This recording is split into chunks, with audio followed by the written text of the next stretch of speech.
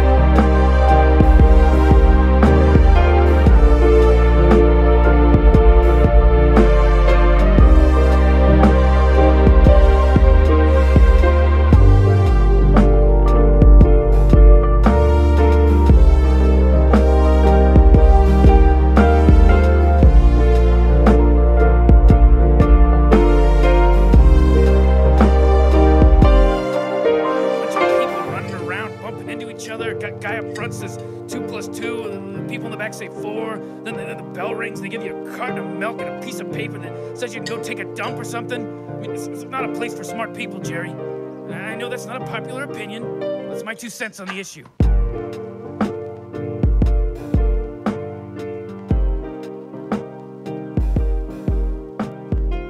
Our education system was designed in Chicago in the late 1800s to produce factory workers, because it was set up when rural people were migrating to the cities en masse, because their kids, first of all, were likely to get factory jobs, and second of all, if you were working in a factory, your kids needed to be taken care of. And so the purpose of the schools was to train factory workers, which is why everyone's lined up in rows and why there are bells. It's a factory model. The problem with that is that now people's careers basically have to be self-determined, but that's never part of the education system. It's way better to have someone articulate their own plan. You actually neurologically rewire people by having them formulate their own thoughts, which is why, you know, your school teachers used to say, put it in your own words. It's actually very good advice if they would explain what that means. It's like, if you have to conjure up the thoughts and you have to articulate them, then they change you.